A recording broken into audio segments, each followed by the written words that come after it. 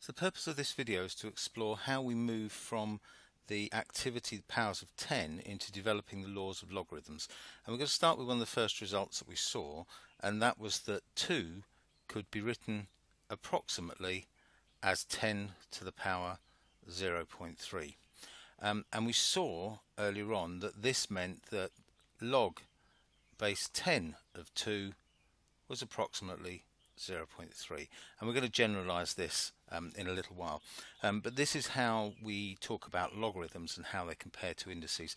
Now when you see log base 10 of 2, sometimes we don't bother writing the 10, and sometimes people just write log base 2 log of 2 equals 0.3, not base 2, and they omit the base there. So if there's no base there, we assume it's meant to be base 10. That can be ambiguous because it could mean that the person's forgotten to write the base in there, just an error, and to help avoid that and to save a bit of time, you'll often see, or occasionally see anyway, log base 10 written as LG. So LG, when you see that, means log base 10. So this is the way of writing log base 10 of 2 is approximately 0.3. Now I want to generalize this expression into, we'll look at the specifics of this and how we get there. What we did is we said 2 is approximately equal to 10 to the power 0.3, and then we defined this function log, and we did that to both sides. So we said log of 2 is approximately equal to log of 10 to the power 0.3. Okay, and that's our definition of the function log. And what we defined log as being the inverse function of 10 to the power of. So 10 to the power of 0.3, and then take the log of that, we've applied a function and its inverse. And if we apply a function and then its inverse, the result we get will be the same as the input to the original function. So that means that the right hand side of this is 0.3. So that's the kind of algebra around what we did. So if we now generalize that, and we start with, instead of 2 is approximately 10 to the power 0.3, we generalize that and say that a is equal to 10 to the power b. We take logs of both sides, and I'm going to write that as LG here. I'm going to switch my notation from time to time. LG of a is LG of 10 to the power b. These parentheses aren't always necessary, but they do help clarify what we're talking about a lot of the time. So I'm putting them in here just for clarity. They're not necessary though. We're going to leave this as it is. We've defined log base 10 as the inverse of 10 to the power of, so the right hand side becomes b. I'm going to change my notation to write the 10 in here, and we end up with log base 10 of a equals b. And this relationship between this top line and this bottom line here is the first relationship that we need to know in our laws of logarithms, so that a equals 10 to the power b and log base 10 of a equals b are identical expressions. I'm going to put this kind of equals line with an arrowhead on each side. That means that these two things, if you know one thing, it implies the other one is true, and if you know the first one, it implies the second is true. If you know the second, it implies the first is true. So that means that these two expressions are mathematically identical expressions, and this is the connection between exponents and logarithmic form. So that's the first of the log rules. We'll move on now to look at some of the other ones. Okay, the next stage of what we did, having worked out that log 2 was approximately 0.3, we used that fact to work out what log 5 was, and we used the fact that 2 times 5 equals 10, and we wanted to know what log 5 was. So what we did is we rearranged that. We needed to know what 5 was, so we said that 5 is 10 divided by 2, and we could write 10 in log form as 10 to the power 1 and 2 in log form as 10 to the power 0.3. And we know from our law of indices, and our law of indices states that if we have a to the m divided by a to the n, the result is a to the m minus n, and we know that that therefore gives us 10 to the power 0.7, 1 minus 0.3, so that's 0.7. So that's where we ended up with 5 is 10 to the power 0.7, so log 5, and we should put log base 10 of 5 in there really, was 0.7 approximately. So that was the way we worked out what log of 5 was. Now let's just look at that in a little bit more detail, and we'll look at the algebra behind that, the work behind that, and we'll generalize that a little bit more. So we started by saying 2 times 5 equals 10. We then said that we can write this, now we know what 5 is as a power of 10, we can write that in this form. So this is using the powers of 10 that we worked out. We know that log 2 is 0.3, so it's 10 to the power 0.3. Log 5 is 0.7, so 5 is 10 to the power 0.7, and we can make that statement that's true. And from there, we know that that's true because using the law of exponents, we know that that's how the law of exponents works. By multiplying two numbers where the base is the same, we add the powers. So 0.3 plus 0.7 gives us 1. That's one of our other exponent rules. Now 0.3 plus 0.7, well, 0.3 is log 2. So let's just write that as log 2. And 0.7 is log 5. And that equals log base 10 of 10. Now the connection here is that the 2 and the 5 multiplied together to make the 10. That was the top line. That's why this worked. But we can generalize that and say, well, any two numbers here would be multiplied together to make that other number, and you might have seen it when you worked out some of the other results there, the same thing. So we can generalize this to say log base 10 of A plus log base 10 of B is log base 10 of AB, and I'm going to put that in brackets just for clarity. And of course it doesn't need to be in base 10, it would work in any base. So log A plus log B is log of AB. And that's your second rule of logarithms that you need to know, that if you're adding two logarithms with the same base, it doesn't matter what the base is, but it must be the same base, that the result will be the product of the two numbers, A times B. It's the log of A times B as the result. Okay, and we started there with multiplication.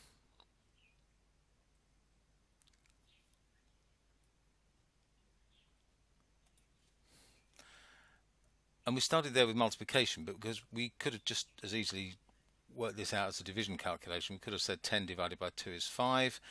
So we have 10 to the power 1 divided by 10 to the power 0.3 is 10 to the power 0.7. And we're using our laws of exponents there to say that 1 minus 0.3 is 0.7, and we know that this is log, here we've got log 10, log base 10 of 10 minus log base 10 of 2 is log base 10 of 5, and again this comes back to the relationship of 10 divided by 2 is 5, and that's why this works. So if we replace the 10 and the 2 with A and B, we end up with log A minus log B equals log of A over B, and that's the second rule of logarithms. And again it works, doesn't matter what the base is, as long as we're consistent with the base. It can be log base 10 or log indeed of any other base. That's the next rule of logarithms. So having established those laws of logarithms, we can move on to a few others that developed from the powers of 10. When we wanted to work out log 4, we could actually do that now in a slightly easier way. We can write 4 as log 2 times 2, and we know from our laws of logarithms that that equals log 2 plus log 2, because we've just realised that from the previous laws of logarithms, so we can simplify that. When we wanted to work out log 8, well, log 8 is log of 2 times 4, which is log 2 plus log 4, and since we know that log 4 was log 2 plus log 2, that's log 2 plus log 2 plus log 2. And we can keep this going. We could do this the same with log base 10 of 16, or indeed any base, but we were working with base 10, and we could say that that's log base, well, we could simplify that and we could say that's 4 times 4, so that's log 4 plus log 4, and log 4 was, we've already worked out, was log 2 plus 2, so that becomes log 2 plus log 2, that's from the first log 4, plus from the second log 4 another log 2 plus log 2. And what you can see is that this is 2 lots of log 2, and this is 3 lots of log 2, and this is 4 lots of log 2. So each time we double the number on the left hand side here, we raise it by another power of 2, we end up adding another log 2 onto the side. So we can write this is log 4, which was log of 2 squared. This was log 8, which was log of 2 cubed to the power 3, and this was log 16, which is log of 2 to the power 4. And this sequence carries on. So we have a general sequence in this context that log 2 to the power n is n log, sorry, I shouldn't have put that bracket in there, log 2. I can add a bracket in there. That's wouldn't normally have these brackets around the outside, so perhaps sort of raise those just for clarity. Get rid of that one and get rid of that one. So that's our generalization, but of course this doesn't just work with 2, it works with anything. So we can say that log of a to the power n can be written as n log a, and again we're working in base 10 here, but as long as the base is consistent, that will work in any base. Having established those laws of logarithms, a few other things that we can do with that. So far we've been working in base 10, and your calculator has a button for logarithms in base 10, but we could be working in other bases, and other bases are okay as long as it's relatively straightforward. So if we have a problem that says log base 2 of 8 is x, well, we can rearrange that to say 2 to the power x is 8, and we can solve that because we hopefully know that x is 3, and we've got some nice integers here. But sometimes we'll be working in numbers that don't work quite nicely. For example, if we had log base 7 of 23 is x, we'd end up with the problem that 7 to the power x is 23, and we're back with a rather difficult situation that well, what is x? It's a very difficult thing to work out. So there's a little thing called the change of base rule here, and let's start by generalizing this expression. Let's say log base a of b is x, and we use our laws of exponents to say that that means that a to the power x is b. Now we've got the log base 10 button on our calculators, so let's use that and say log base 10 of a to the x is log base 10 of b. Since those two things, a to the x and b, are equal, log base 10 of those things must be equal.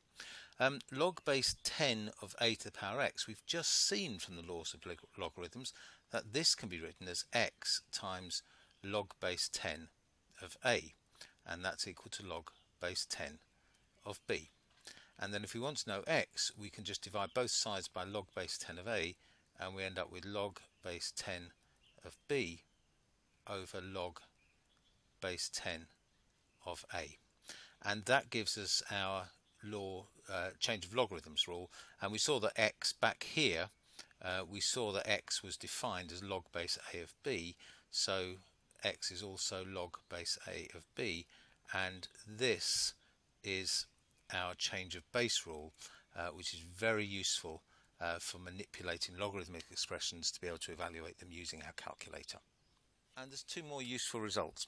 The first one, if we look at log base a of 1 and say that's equal to x, well, we know from our connection between logarithmic expressions and exponent expressions that means that a to the power x is 1. Well, we know hopefully that anything other than 0 to the power 0 is 1, so that means x must be 0. So we can generalize that saying log base a of 1 is 0. So anything the log in any base of 1 is always going to be 0. You might want to think about how that ties back to the idea that multiplying by 1 makes absolutely no difference, and adding 0 makes absolutely no difference to a number, and the connection between adding and multiplication when we're working with logs. So there's a fairly, hopefully, a conceptual tie in there. The second result is if we want to look at log in any base of 1 over b, well, we can write 1 over b as b to the power negative 1, so that becomes log base a of b to the power negative 1, and we know from the laws of logarithm that that is negative 1 log base a of b. So this is our next useful result, if you like. Log base a of 1 over b is negative of log base a of b, and you can take that to other powers, that we can say log base a of 1 over b to the power n is negative log base a of b to the power n, and of course that n can come out of there, so you can write that as negative n log base a of b, and there's another useful result there that can sometimes help you simplify problems. Okay, that's a quick summary of the laws of logarithms and how you can use them. The next thing to do is practice applying them